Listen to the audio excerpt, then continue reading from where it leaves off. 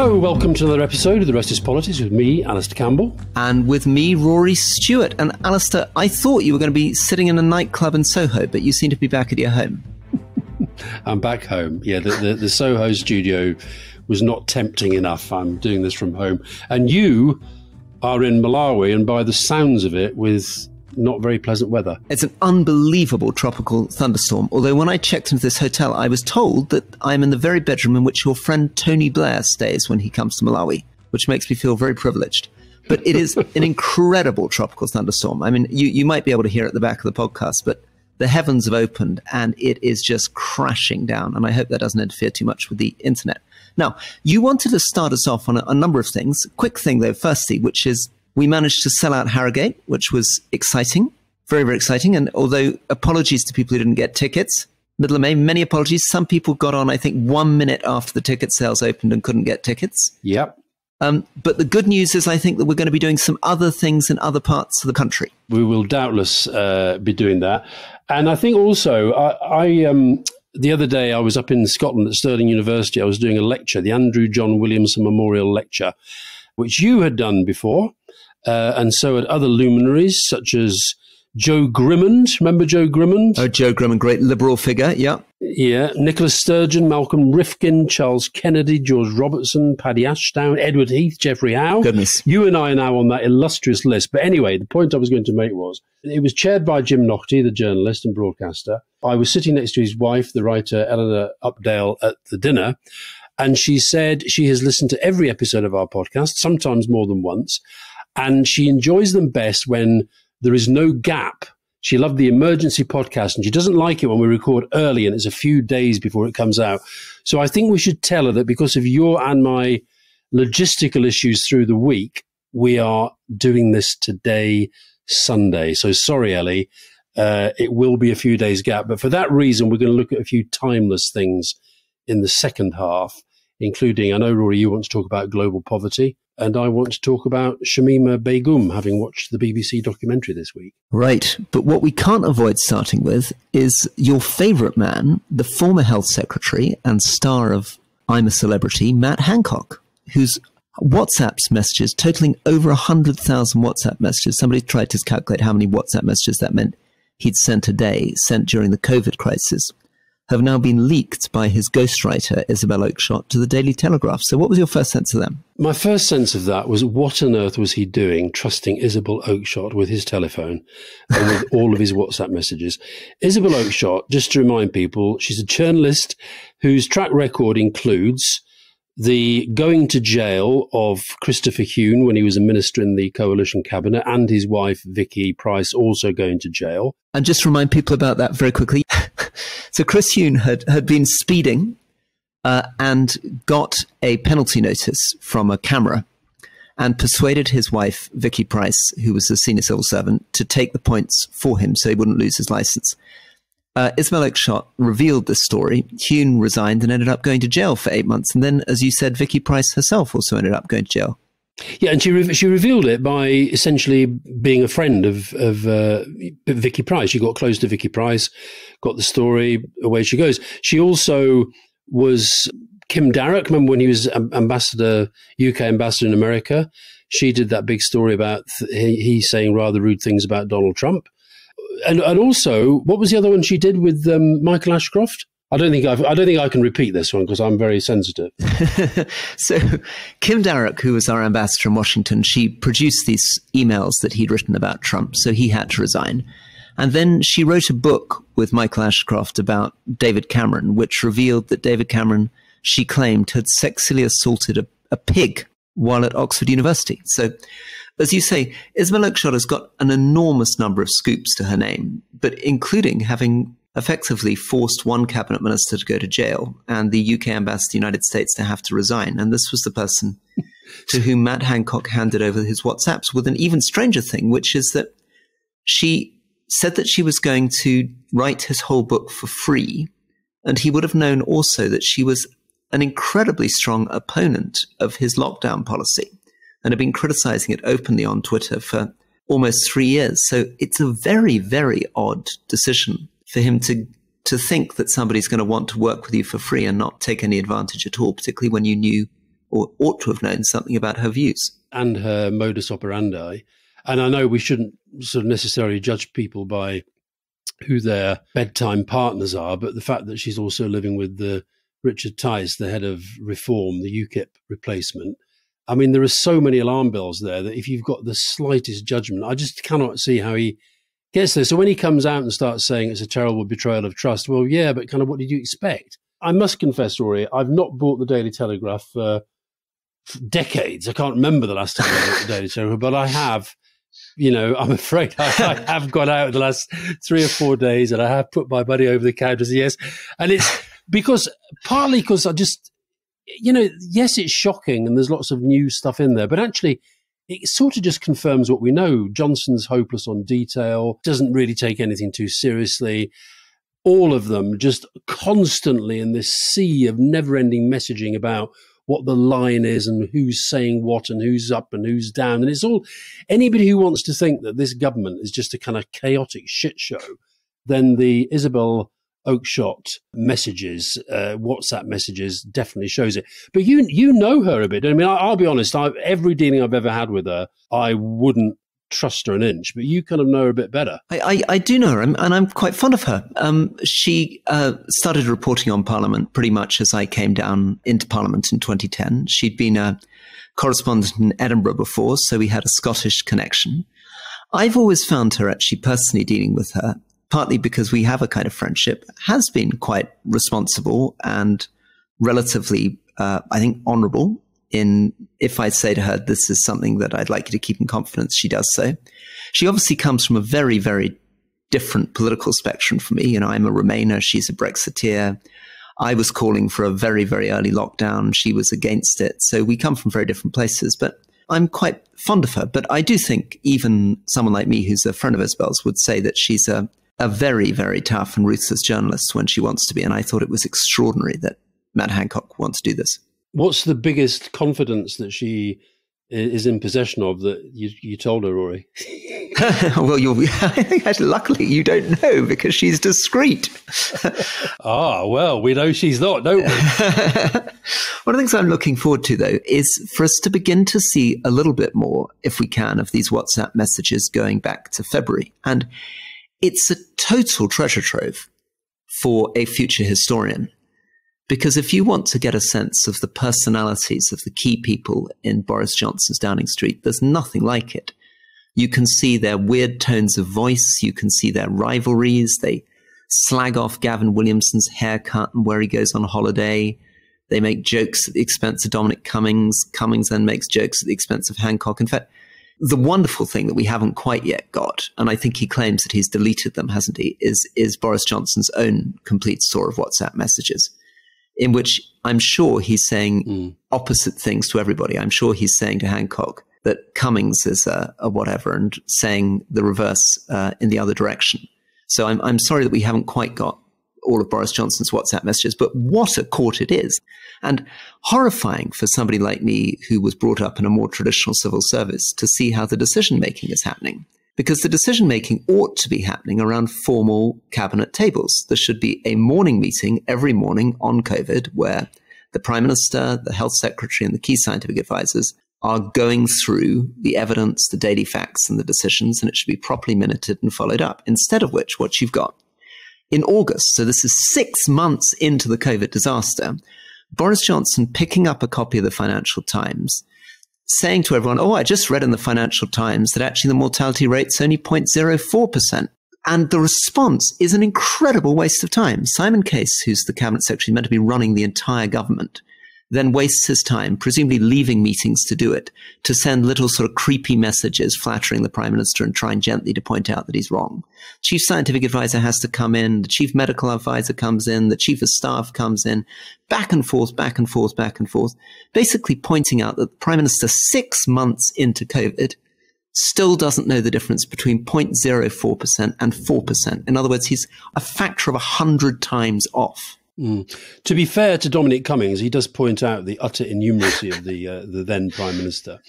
There is the odd flash of humour coming through this thing. I actually think that Hancock has the best line in the whole 100,000 messages of those we've seen so far when he talks about Cummings and says his insight is as bad as his eyesight. I think that was moderately funny. But I think that what I find incredible is that it's not just that there's the sort of informality and the, as you say, the kind of sycophancy of some of the officials and the sort of never-ending kind of worry about how things are seen and the sense of crisis and chaos and panic. Also, they ought to at least have part of their mind thinking, anything I say or write or do in the middle of a crisis like this, at some point may be required to be put out there for public scrutiny and public examination. And you just get the sense of them not being very serious. The more I look at this, though, the happier I am that Tony Blair never had a mobile phone. So that was one of the best things we ever did, was just to understand there's no such thing as a safe phone call. There's no such thing as a safe message.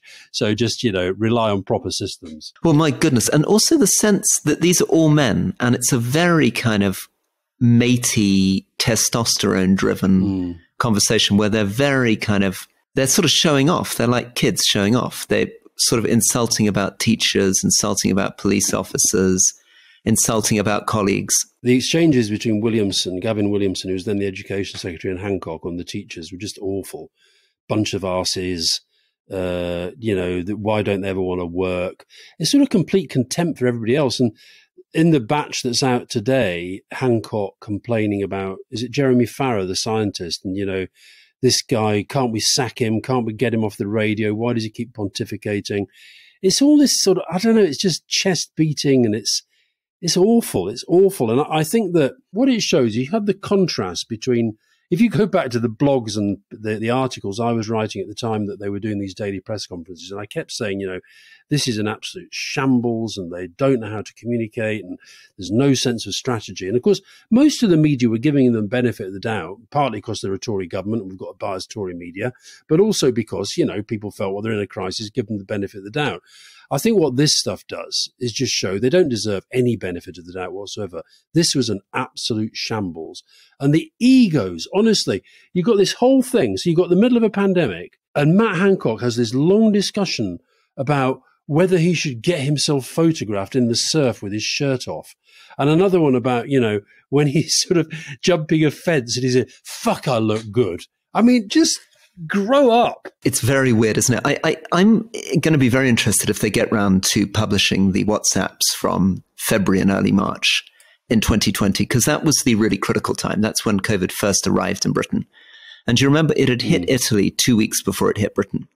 So there was every reason for the government to be acting, and they were very, very slow to act. And I think we know now that that's because Boris Johnson instinctively wanted, in his words, to take it on the chin. And that's when they were playing around with ideas like herd immunity and whether you could just let it go through the population before they really took on board, I think, the impact that would have, not just on the elderly, but on the NHS. And it was an amazing revelation for me, because I was very, very early out at the end of February saying that we should do an immediate lockdown and try to get ahead of the game before it hit us. And I was so struck, and for some reason, the WhatsApp messages and text messages on my phone from Matt Hancock seemed to have disappeared, but I've recorded some of them, and you're absolutely right. They show somebody who is incredibly vulnerable and thin-skinned criticism. And I found, at that stage, I wasn't any longer in the cabinet. I wasn't even a member of parliament anymore. But the amount of anxiety they put into trying to fight against me, they tried to rubbish my suggestion that we should wear masks, for example. And I ended up in a weird world where, when they should have been concentrating on managing the pandemic, I had the cabinet secretary calling me late on a Sunday evening. I had Chris Whitty spending an hour on the phone with me. I had Matt Hancock sending message after message. And I imagine the same probably was true for Jeremy Farrar, and probably Piers Morgan, and probably anybody else that they were worried was interrupting the narrative they were trying to get across. Well, actually, Piers Morgan, his name pops up a few times in these messages, including when he gets COVID. And there's this discussion, an advisor saying to Hancock, send him a nice message and, but be the big guy in this debate. I mean, it's just, the whole thing's pathetic.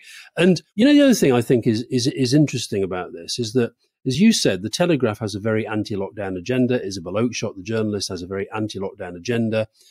But actually, I think as a result of that, they are deliberately missing or downplaying some of the far bigger stories and scandals that are in here. I think, for example, the fact that Hancock saying that, he and Sunak are obviously at odds the whole time during this period, but him saying that Sunak's eat out to help out strategy is causing a real spike in the places where it's been happening, but we're keeping it out of the media. I think that's a bit of a scandal. And then there's the other thing where he says that, he calls it Sunak's eat out to get the virus out and about strategy. I mean, again, just a sort of glib throwaway line, which I think if you're in a sort of setting of black humor, which you sometimes get in a crisis, fair enough, you'll get a bit of that. But the sense you get of these exchanges is that's the sort of manner of these people all the time. I mean, there's two problems. There's the lack of seriousness from Boris Johnson and his immediate gang around him. By which I mean the politicians. That the sort of political culture lacking seriousness, a kind of trivializing, superficial political culture.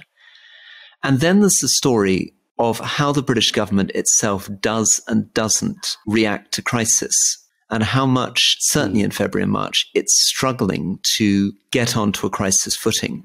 How, there's some brilliant, actually, if somebody wants to read it, we'll put it in the newsletter this week, but there's a fantastic sort of slightly tongue-in-cheek, but quite darkly funny analysis by the ex-head of MI5, the security service, or sorry, maybe he's the head of GCHQ. Anyway, one of our great spy chiefs has written an analysis of how crisis handling goes wrong in Britain, taking COVID as his launching pad.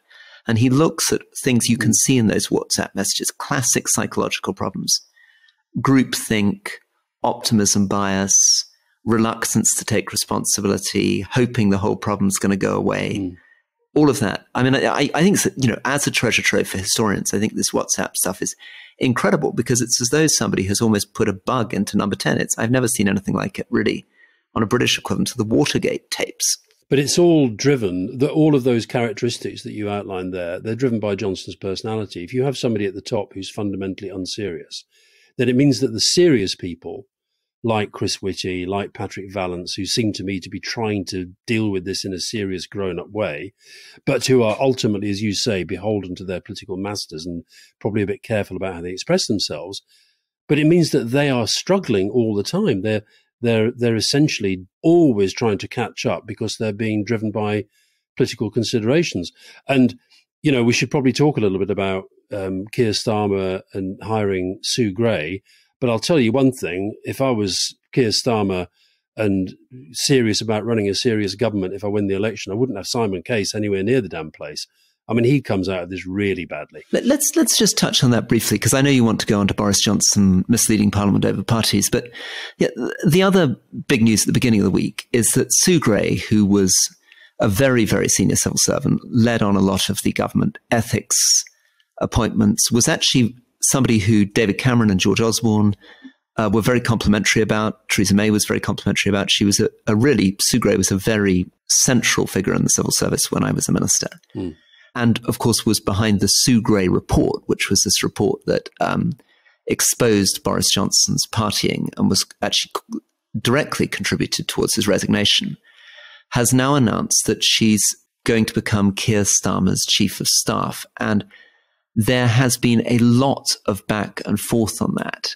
And I'd be interested in one thing, actually, before we get on to the rights and wrongs. But one of the things that struck me about it is that it was quite poorly timed from Labour's point of view, because it was announced at exactly the moment that this report on Boris Johnson misleading Parliament over parties came out, which allowed the Tories to say, oh, well, this shows, if Sue Gray is joining Labour, that the whole thing was a Labour stitch-up. And even if that was a completely unfair claim, it absorbed quite a lot of media time and attention for a couple of days.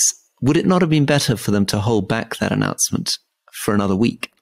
Oh, I don't think they, as it were, announced it. I think it was something that just sort of spilled out because enough people knew about it, and obviously because it was true, they couldn't deny it. So I don't think this was, as it were, I don't think this is when they announced it at all. I don't think that was the plan. So I don't know the background to any discussions that Keir has had with Sue Gray. I happen to think it's a very, very smart appointment because I think she's somebody I've known for a long, long time. She's very, very smart. She's incredibly hardworking. She knows how the machine works. She is actually, I think, somebody of really deep integrity. I really believe that. When she was in charge of the report, and bear in mind, Roy, the only reason she was doing that investigation, I think she was doing it very reluctantly. I don't think she saw it as fair to her, actually, that she was put in the position. But it was because Simon Case had to recuse himself, because he was originally going to be the one doing the investigation, had to recuse himself after admitting that he'd been at one of these lockdown parties of which there were clearly many. I can absolutely guarantee Sue Gray wouldn't have been in any of them, because I just think she would have known the difference between right and wrong. But my point is that when she was in charge of that process, because I do know her quite well, I was endlessly trying to sort of find out what she was up to and who she was interviewing, who she wasn't, how bad it was going to be, whether it was the end for Johnson, etc. But even with me, that she knows pretty well, and I've worked with very closely all the time when I was in Downing Street, not a peep, that she's just very, very professional, diligent, hardworking. But I wonder if one of the reasons why she's decided ultimately she is going to try and help Keir Starmer is because she just reached the end of her tether in terms of dealing with the sort of governance that we've been seeing in these WhatsApp messages and the sort of governance that we're seeing with Johnson. You know, she was having to try to be Jeremy Haywood, having gone because he was, sadly had died. Simon Case, I think, without really not having the respect of the civil service, massive amount of pressure put on Sue. And I think she's probably just decided, look, Keir Starmer looks to me like he might be a serious prime minister and I can hopefully help him. Yeah, I sympathise with all of that. And I think, anyone would be so revolted and dismayed by working for Boris Johnson's government. I do think, though, that it's tricky. The timing is awful. There's no doubt about that. And a very senior civil servant, and civil servants are really supposed to be apolitical. And I'm surprised. I think she could have waited, and she could almost have been expected to be made the Jeremy Haywood by Keir Starmer when he came in, rather than joining him in a political capacity. Mm. Yeah, but I do think it's, if you remember when we were in opposition, one of the reasons that Tony Blair hired Jonathan Powell as his chief of staff is because he had that direct experience of government. Yeah. And I think actually that, look, I agree. I think he should be a terrific cabinet secretary, but you do need people as well who are not focused on the campaign, but who are actually focused on thinking about the transition to government. Yeah. Jonathan Powell didn't really get that sucked into the campaign. He was focused on policy and on government, on changes that we wanted to make as soon as we got in. So I think once this blows over, I'm really hoping that Sue doesn't take fright at all the attention she's getting, because I know she hates being the centre of attention, and she loathed it when every Tory MP and minister saying, we have to wait for Sue Gray, wait for Sue Gray. It's very funny as well, Rory. I don't know if you've seen any of the clips of Boris Johnson's main fan club members, Jacob Rees-Mogg and Nadine Dorries, who have been sort of, slagging her off, and she's this and she's that and what have you. And lots of people have been putting together on social media the clips when they were waiting for Sue Gray, when she was a woman of impeccable integrity and nobody could ever doubt her credentials as a proper civil servant. And da, da, da, da. So I'm afraid what we're seeing is that the Johnson lot, just as ever, trying to have their cake and eat it. I'm loving your Jacob Rees-Mogg imitation. I'd never heard that before. That's it's very, very good. Yeah, no, that was really good. I was very impressed by that. Listen, very quickly, before we go to the break, tell us a bit about what the Privileges Committee has done on Boris Johnson and Partygate. Should we care about it? Is there anything new? What's the story there? Well, I think what's interesting about it is that because Harriet Harman's chairing it, so Chris Bryant recused himself because he's such a very loud critic of Boris Johnson, has been for a long time. Harriet Harman's chairing it, but it's Tory-dominated, 4 Tory MPs, 2 Labour, I think 1 SNP. But what's interesting to me is that they've set out really where they are in the process ahead of interviewing Boris Johnson, I think on March the 20th. And it goes through the whole process. It's a pretty damning report for Johnson. The fact that people like Bernard Jenkins has put his name to it, I think is quite revealing. And we're back to our friend Mr. WhatsApp or Mrs. WhatsApp.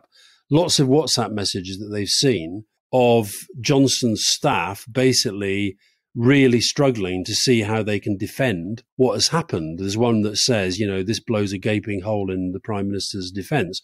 They've listed a whole list of incidents and moments where, quotes, he may have misled Parliament, which is sort of polite code for lied to Parliament, which is a kind of, end of the road for him if they conclude with that. So I think that it strikes me that's where they're going.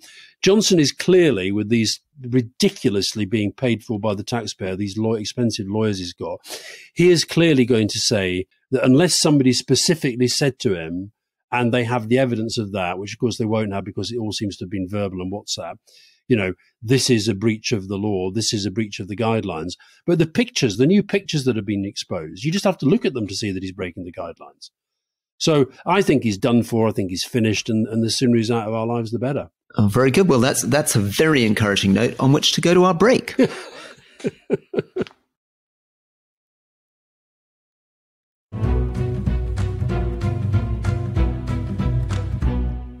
Welcome back to The Rest is Politics with me, Rory Stewart. And me, Alistair Campbell. And Alistair is being incredibly patient. I'm seeing more of Alistair, the father, the patient father, than I am of the famous figure that inspired a whole series of comedies in the 1990s. He's putting up with the fact that I'm speaking from Malawi at the moment, where there's a massive tropical thunderstorm going on that keeps knocking out our internet. But that brings me to something that I did want to talk about, which is global poverty. Malawi is one of the very, very poorest countries in the world. And it's a country where, despite $16 billion worth of international development spend on this country in the last 15 years, the percentage of people in extreme poverty has barely moved at all. And in some parts of Africa, Liberia, for example, the number of people in extreme poverty is actually greater than it was a few years ago, percentage of people. And across Africa as a whole, we've gone from 170 million people living in extreme poverty in 1980 to 470 million people living in extreme poverty today. And by extreme poverty, we mean people living below the World Bank poverty line of $2.15 a day. And in many cases, a long, long way below that. I mean, I came across a woman on the Rwanda-Burundi border recently on a trip who the only cash she was getting was $3 a month to live on. The rest of it was just basically begging scraps from her neighbors and trying to eke out a living from a tiny scrap of ground in front of her house, looking after 3 grandchildren. Now, the reason I'm talking about that isn't, though, just that I'm in Malawi. It's that I wanted to talk a little bit about why we don't talk more about global poverty. And I wanted to just refer that back, of course, to the great moment of Live Aid and the moment where that big movement to make poverty history really started. And maybe even, since you're the musical one of this duo, bring in some of your memories of that event. Well, I'd love to do that. As you know, I love music and love talking about music. But just on, before we get into that, and we were talking briefly there about our government's mismanagement of the pandemic. I was reading the other day that the estimation is that people in extreme poverty has risen. The number has risen by 70 million as a result of the pandemic. It's just horrifying because it's that the economies of many of the poorest countries were dependent on tourism, and that collapsed. Yeah. But there's other things too. It's that people, and not just have become more poor, but they couldn't get into hospitals and died in large numbers. And it's also, very sadly, many countries, one of them, Uganda, for example, was one of many countries where effectively the schools were basically closed for 2 years. So some of the very poorest people in the world who struggle to get education anyway have lost 2 years of education in the last 3 years. And the impacts on this are going to be seen, these are long-term impacts. To remove from hundreds of millions of people 2 years of their education is a very, very serious long-term impact. Yeah. I'm going to direct anybody who's interested in extreme poverty to what I consider to be one of the best websites in the world. And I discovered, Roy, you Give Directly is actually mentioned on it, but the website is ourworldindata.org. I don't know if you're aware of that one. Yeah. And you can put any country in the world in. And I actually, because you told me you were going to be in Malawi, I put Malawi in, and the figures are incredible. The percentage of people living on less than $1 a day, 23%, less than $2.15 a day, 70%, less than $3.65, 89%, less than $6.85, 97%, less than $10 a day, 99.11%, less than $20 a day, 99.91%. So you're talking about, if we talk about inequality between nations as opposed to within nations, the UK figure, the figure for UK on less than $20 a day is 9.96. You look at somewhere like India, 95% of the people living in India are living on less than $30 a day. And there's some wonderful, I really do recommend people have a look at this. They've got some incredible graphics. And it's a guy called, you may know this guy, Max Rosa, who's a German guy, but he's at Oxford University, who's put this, been partly responsible for putting this thing together. It's got some of the most extraordinary graphics where you can literally go country by country around the world to see comparable stats on extreme poverty. And it's, you know, it's terrifying because it is, you keep saying Africa is where the really bad stuff is. And this absolutely brings that home. It is. And the big story for people who don't follow this day to day is that there was incredible progress, particularly in China, where 700 or 800 million people have been taken out of extreme poverty since 1980.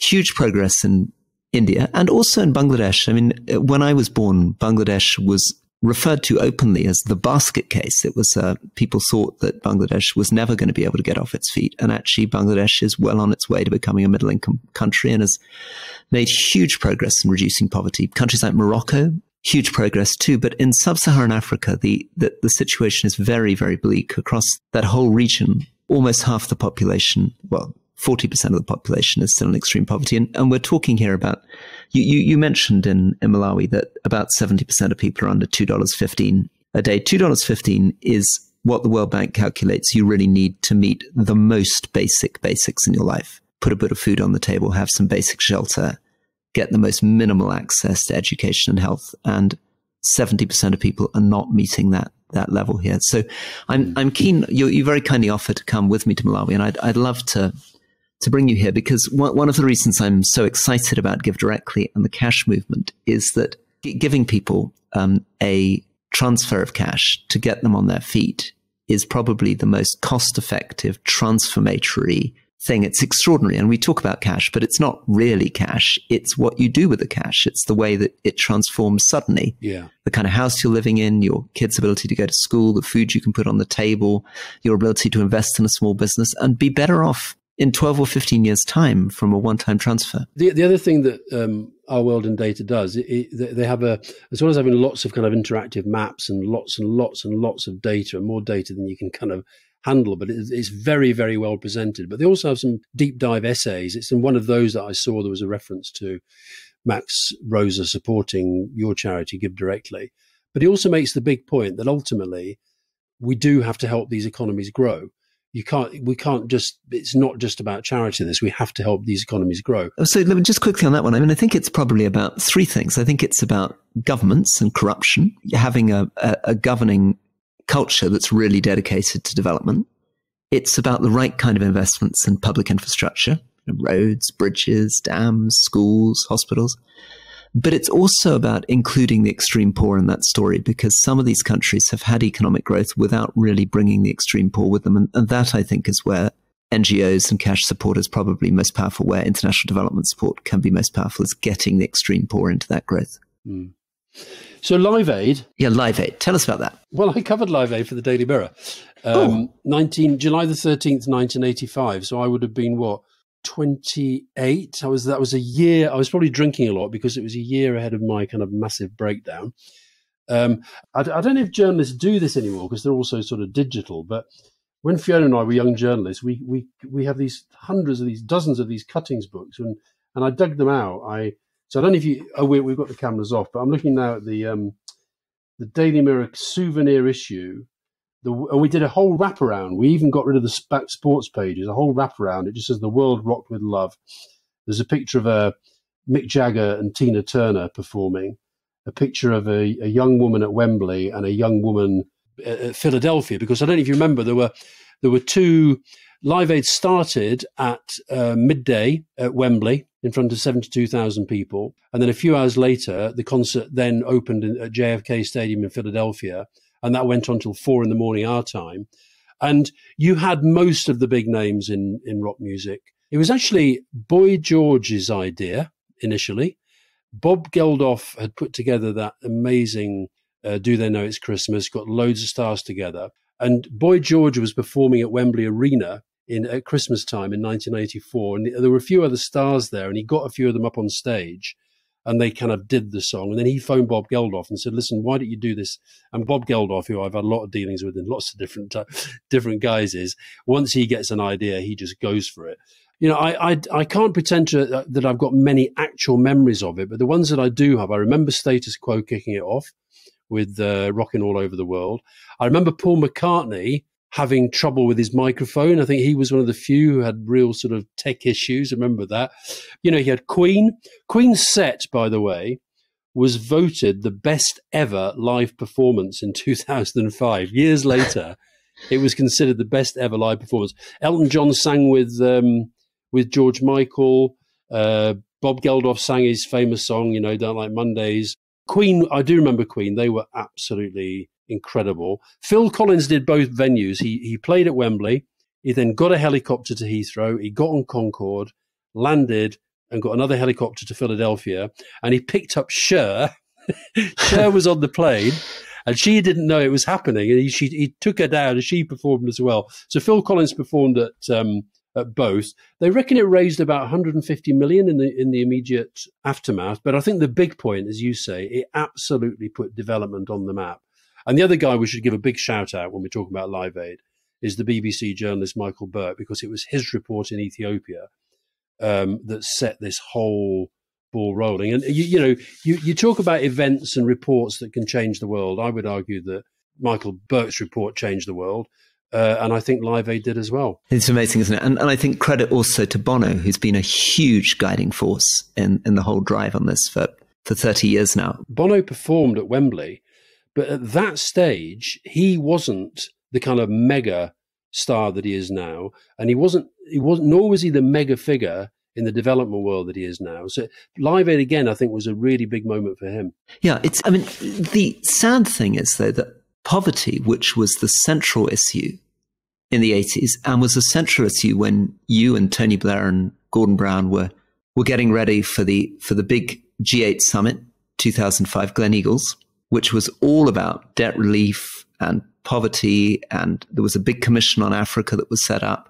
And you remember the Sustainable Development Goals, which put Sustainable Development Goal number 1 of the United Nations is about number 1, yeah, ending extreme poverty. But that has faded out of sight. And for somebody like me who's working on this, it's very frustrating. And it's partly that there are other very serious crises that we're facing. So climate change, of course, but of course, as I keep trying to point out to people, you can't think about climate change separate from poverty. It's tempting to, because a lot of the solutions to carbon emissions are not in poor countries, because the poorest countries aren't the big emitters.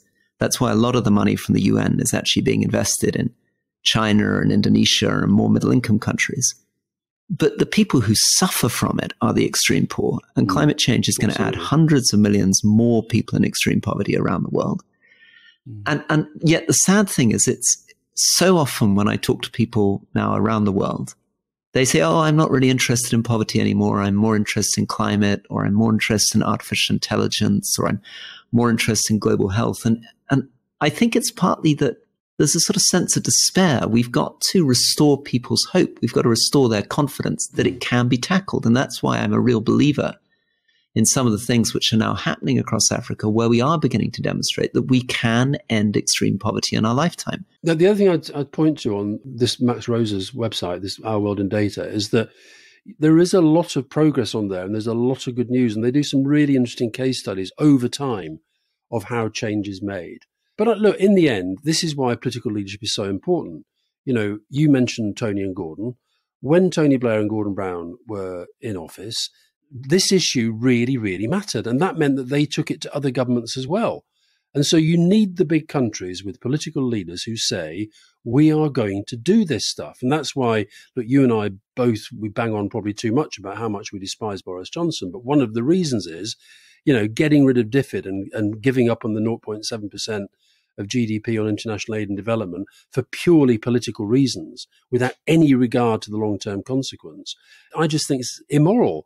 100%. So I think that you're right that it's gone backwards, and you're right that it's partly because we've got all these other challenges, but that's why you do need political leaders to step up. And, you know, hopefully we pressed Keir Starmer and we pressed David Lammy. Hopefully a new Labour government, if we get one, will actually take this issue more seriously. Yeah, on that also, I think there's also something which is to really be blunt with the conscience of the left and say, if you care deeply about inequality in Britain, and I think the progressive movement does care deeply about inequality in Britain, your care, your compassion should not stop at your national borders. You should care absolutely deeply, deeply about people in extreme poverty all around the world and not see that as a sort of separate issue. We talked recently to Bernie Sanders, and he was raging about the billionaire class and said there's no reason for anybody to be so wealthy as a Musk or a Murdoch or a Bezos, or whoever it might be.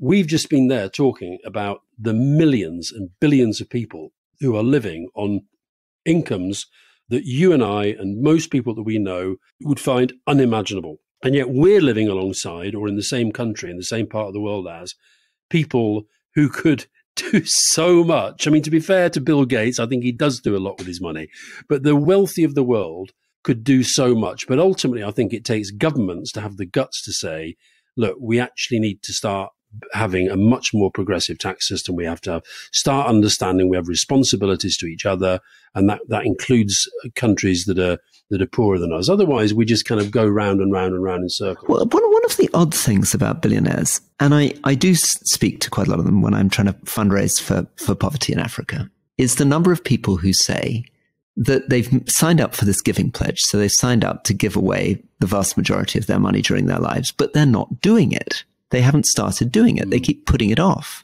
And they're generating, as you can imagine, if you're worth $10 billion, you're generating just in interest payments every year, the most colossal sum of money. And yet they are often saying that the reason they're not spending is they claim that there's nothing out there valuable which can absorb their money. And that's where I think... So they buy Premier League football clubs instead. Exactly. That actually, in a very straightforward sense, if you can't think of anything else to do with your money, $500 given to somebody in extreme poverty can transform their lives. And if you're worth billions, you can do that many, many thousands of times over. The Live Aid model, by the way, Rory, was ahead of its time because they thought to give directly. There was lots of people tried to say that lots of it was siphoned off by the Mengistu regime in Ethiopia. But actually, Brian Barder, who was our ambassador for a long period out there, he actually said that the evidence of that was pretty flimsy. So what was great about Live Aid was the combination of the fundraising, very important, but much bigger, I think, was the political message, and also the fact that it was one of the greatest musical events of all time. It was also at the time the biggest and most complicated outside broadcast that anybody ever tried. And there's a list. There's quite a funny list of the notable absentees, the ones who either couldn't get involved, didn't want to get involved, and now regretted it. But Bruce Springsteen, for example, wasn't there. Boy George, even though he played such a role in getting it off the ground, he didn't think he was big enough, which I think is really, really sad. Annie Lennox, Cliff Richard. But the Four Tops were there, Rory, and I'm sure, like me, you're a massive Four Tops fan. Well, let's now move on. But one of the things, when we get Bob Geldof on the podcast to talk to him, I'd love to explore a little bit more his claim that this all finished in 2005 with his Live Aid conference, and why he thinks that actually the age of rock and roll has ended, the world has changed, and why he thinks it's not possible to do that kind of thing again in the same way and have the same impact. But I suspect you wanted to tell us a little bit about Shamima Begum and this BBC documentary that you've been watching. But make sure that you remind listeners, who Shamima Begum is before you tell us about the BBC documentary. Well, I reckon most of our listeners will have heard of Shamima Begum. If you haven't seen the BBC documentary by a guy called Josh Baker, I strongly recommend it. Just before you tell us about the documentary, Shamima Begum was a 15-year-old in Bethnal Green who went off to join ISIS. And she arrived on the Syria-Iraq border. She married an ISIS fighter. She traveled with two other girls from Bethnal Green. And she was then found after the defeat of ISIS by a Times journalist called Anthony Lloyd, who interviewed her in a refugee camp in Syria, or an ISIS detention camp in Syria. And she then had her British citizenship stripped off her by the then Home Secretary Sajid Javid. And there has then been a series of court cases. The Court of Appeal said that she should get her citizenship back, and then the Supreme Court decided that the Home Secretary had acted lawfully. She shouldn't get her citizenship back. And another thing called SIAC, which is a secret tribunal that looks at terrorist and security cases, has also confirmed that decision. Anyway, you then watched the documentary. Over to you. That was a very, very good explanation, far better than I would have done. The final bit to add to that, in terms of the process of her case, is just this week, Jonathan Hall, who is the KC, sorry, I need to say QC, who's the independent reviewer on terrorism legislation, he said that he thinks she should be brought back. Apparently 400 people have come back. There has been no successful attack by what is called a returner. And he also makes the point that women are far less likely to commit acts of terrorism.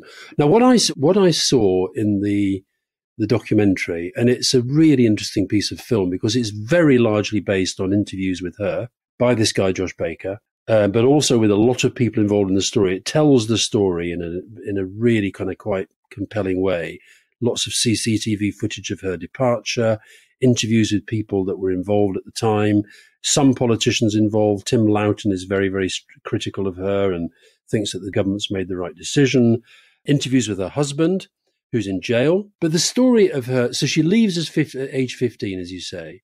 Part of that, Bangladeshi community in Bethnal Green, growing up in Britain with a very different sort of background in terms of her family culture. Not clear really how the radicalization begins, but she gets there. She marries within 10 days. She has 3 children, all of whom die. There is a very it's not entirely clear what she actually does for ISIS. Her argument would be that, for example, she's accused of making suicide bomb vests. She denies that completely. She says she was most of the time just kept at home because she became a kind of ISIS bride. Her husband was jailed at one point. He was out as a fighter. He's Dutch, but a convert to Islam. The witness, as it were, that I found the most compelling, apart from her, it's an extraordinary interview. And when I say compelling, I mean that it's just, you can't take your eyes off her in terms of the way she speaks. She reminded me, or she brought to mind people that I've, seen in different parts of periods of my life, people who've been trained to resist interrogation. She's got a very, very clear way of speaking. And you find yourself one minute thinking, oh, I really believe this woman. And the next minute you think I'm being manipulated. It's like a kind of, you get drawn into trying to make these judgments. But Anthony Lloyd, the journalist you mentioned, I found him very, very convincing. And I think he reached the conclusion that ultimately, this isn't just a story about her joining ISIS. It's a story of what her life was like in Britain. It's a story of then what she got up to. But she is actually British, and that she ought to be brought back and she ought to face British justice. She's obviously admitted that she joined a terrorist organization. She's denied doing some of the things that she's been accused of. But I think that for Sajid Javid to say that she should essentially spend the rest of her life stateless, the British government argue that she has Bangladeshi status as well, but the Bangladeshis say she doesn't. So, she's stateless. And I just think she should be brought back. And if she's a risk, she'd obviously go to jail because she's admitted joining a terrorist organization. But I just think that the way she's just left there now to rot, I think is wrong. Yeah, I mean, it's interesting, isn't it? I mean, I remember it all very, very strongly because I was in government at the time. And I mean, firstly, that whole ISIS phenomenon was beyond imagining. I mean, suddenly out of nowhere, I think you remember in June 2014, a few ISIS fighters, a few hundred people in pickups defeated 3 divisions of the Iraqi army. So tens of thousands of men captured Mosul, the second largest city in Iraq, and created a new state between Syria and Iraq, this enormous territory ruled in the most horrifying way. And what I remember thinking at the time was just how diverse these people were who were going to join ISIS. There were poor people from Yemen and Morocco.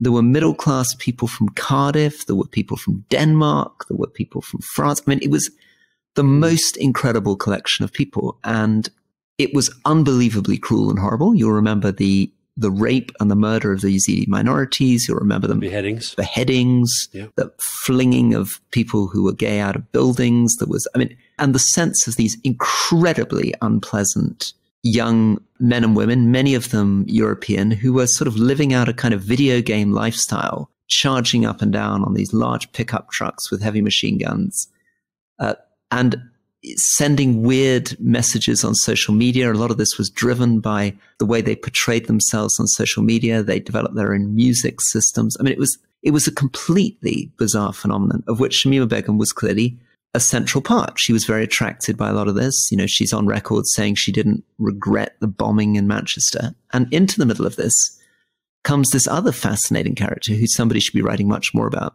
who's my friend Anthony Lloyd, who I've seen all over the world. I knew him in Afghanistan. I knew him in Iraq. I was with him in Libya. He's an ex-British soldier, and he is an incredibly courageous, committed journalist. But he has also struggled with mental health issues. He takes risks like I cannot believe. I mean, I saw him in Libya go down streets onto front lines where no other journalist would go, his whole car being shot up by bullets, barely making it out alive. I mean, he's an extraordinary figure. And it's, you know, we're very lucky that Anthony's still with us the way that he's lived his life over the last few years. Well, his interview is a very significant and I think compelling and important part of the program. And you sort of see him. He tells a story about how he found her, the conversations that he had. He's kept the tapes of those conversations, and they play some of those tapes. But he reaches that conclusion that, you know, ultimately she went there as a child, and she is British. And, you know, lots of people may not want to confront that truth.